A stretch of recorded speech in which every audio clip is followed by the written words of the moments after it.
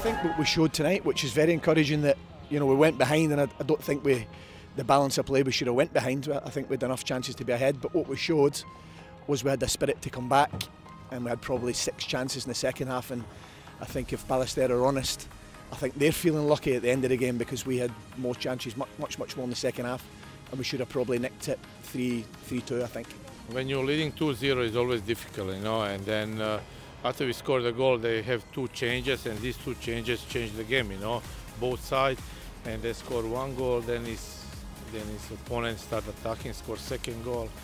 Not really, sometimes it's happened in the soccer many times like that, it just was good game, and it was a little bit under pressure. We was not able to come out from the pressure, stop the game, a little bit relaxed, and okay, I'm happy with the performance, with results.